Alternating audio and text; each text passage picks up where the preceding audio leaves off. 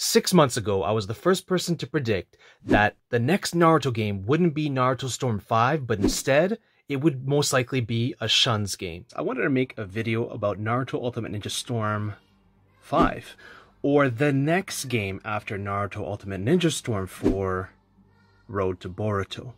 Now that game can be played on PlayStation 4, PC, Xbox, and I believe the Switch. I want to talk about what I think 5 will be like. So it has been confirmed by an insider as of April 17th, 2022, that there is a Storm 5 in development.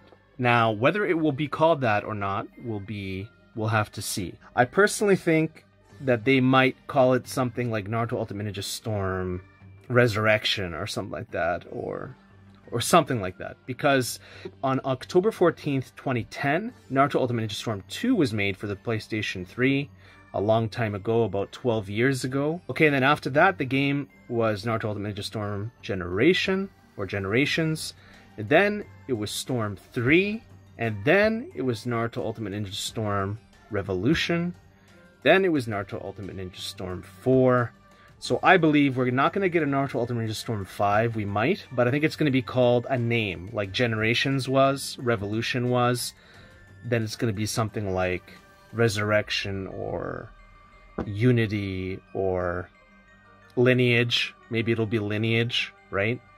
Or something, Generation, Revolution, maybe something with a shun ending. Perfect! It's probably not going to be Storm 5, it's going to be like a Revolution, Generation, that kind of thing. Also, if you have a copy of Revolution, play Revolution, and then go play Demon Slayer if you have that. I kid you not, it has the same exact feeling. If you like this kind of video and you love anime, subscribe to the channel.